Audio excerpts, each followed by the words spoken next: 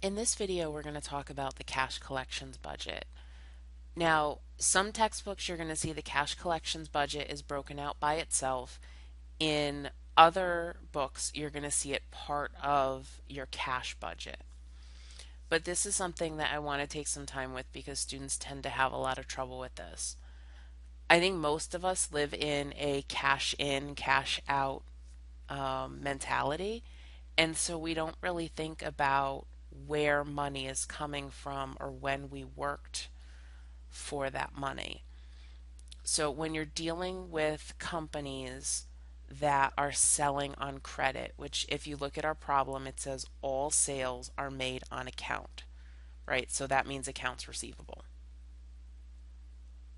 All right, so all of our sales are made basically by billing a customer. Our customers are not paying us when the sale happens. So that means that there's going to be a delay in when we get paid. So that means that even though our sales for January are $210,000, that doesn't mean we're going to collect $210,000 in January, because typically we're going to collect some of January's sales in January, some in February. Who knows, it may even extend out to March or further. Some of it we might not even collect at all. But this company, they collect 60% of their sales in the month of the sale and 40% in the following month. Okay, so what does that mean? That means that of January sales, I'm going to collect 60% in January, and I'm going to collect 40% in February. Okay, so 60% of January is going to come in January, 40% is going to come in February, and that's going to roll forward every month. So in February, we'll collect 60% of February sales in February, and the other 40% that's left over will be collected in March. Okay, so the way that I broke this down is I've got two different rows. One is for the current month. Okay, so we're collecting 60% of the current month sales. And then we're going to collect 40% from the month before, from the prior month. Okay, so let's go through and start looking at the numbers, and hopefully this is going to make some more sense. So in January, we're going to collect 60% of the current month, so 60% of January. So if I take 210,000 and I multiply it by 60%, okay, so I'm going to we'll write this down for a couple of them, 210,000 times 0.60, okay, and that equals 126,000. Okay, so 126,000 from January is going to be collected in January. Okay, now we're going to do the same thing for February. So 385,000. And I think sometimes it's easier just to work across and work with the same percentages. Times 60% is equal to 231,000. Okay, so 231,000. And then for March, we're going to do the same thing. So March is going to be 175,000 times 0.60 is equal to 105.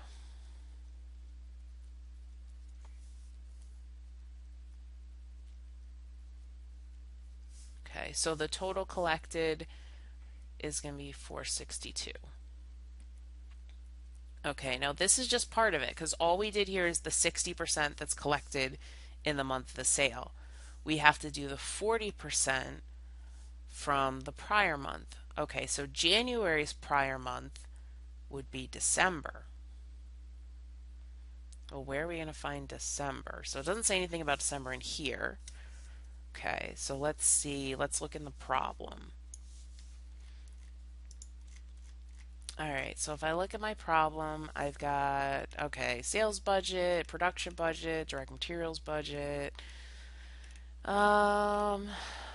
I've got a balance sheet for the quarter ended December 31st.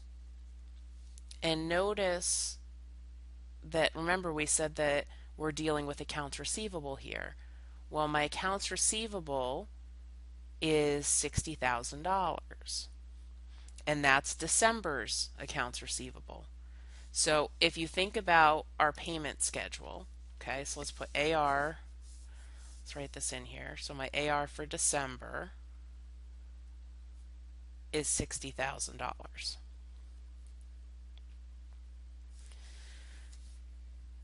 Now, if you think about our schedule, right, so in December, we would have collected 60%, and we would have written that in our cash collections budget for December.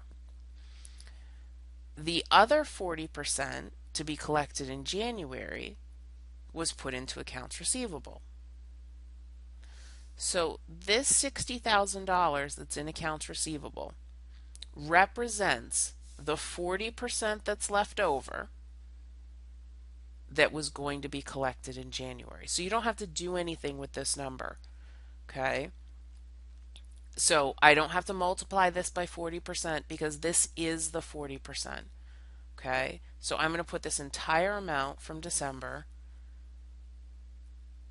into my cash collections, okay? So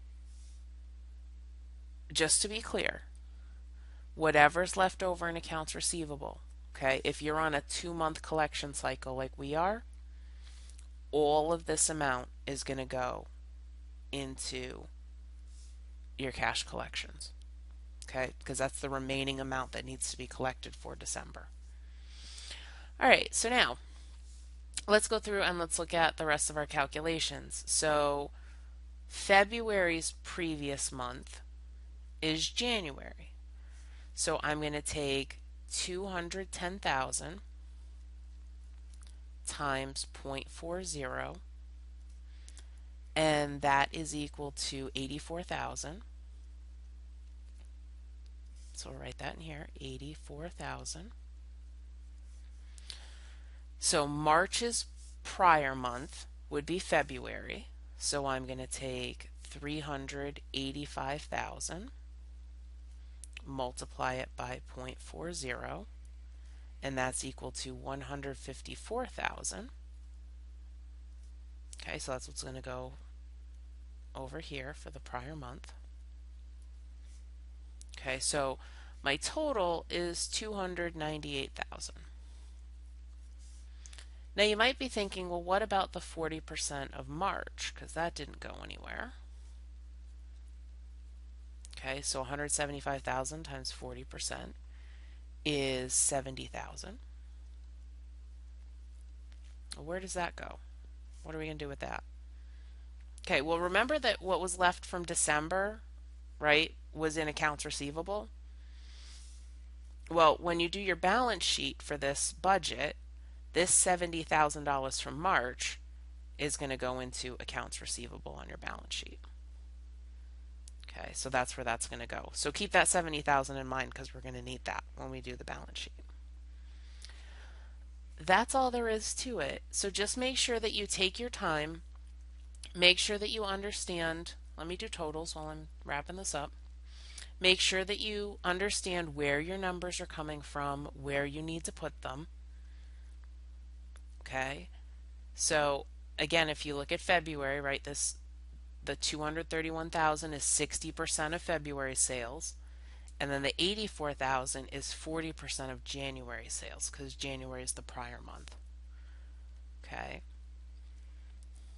and that's why I like kind of going through and doing the current month first, right? Because then I can say, okay, 60% of January, 60% of February, 60% of March. And then when I think prior months, I'm like, okay, so this is December. For February, it's January. For March, it's February. So I'm kind of going in a line. So for me, that makes much more sense. I've also done it in the past where I've actually written down the months on the side. So, you know, I'll put, instead of putting current month, prior month, I'll put January, February, March. And then so I know, okay, in January I'm collecting 60% from January, and then I'm going to collect from December. In February I'm collecting from January and February. So that's another way you could do it. But I kind of like this, especially when you only have 2 months you have to worry about, right? It's kind of easy just to lay it out this way.